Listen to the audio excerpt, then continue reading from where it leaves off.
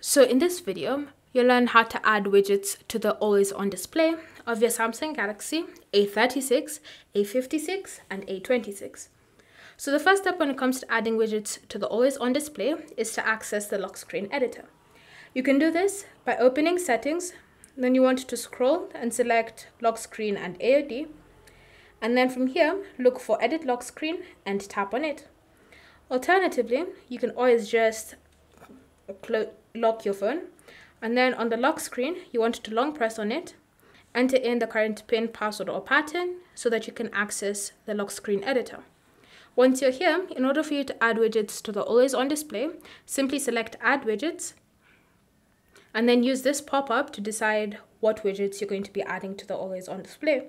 So go through the different options available and choose the style that you would prefer to use on your phone. And then once you're done with the widgets that you've selected, all you need to do is simply tap on Done in the top right corner to save and apply the changes.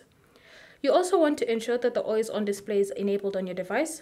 So again, open the settings app, scroll and select lock screen and AOD, tap on always on display and ensure that it's enabled and that you've chosen how you want it to be activated. So for me, I've selected tap to show.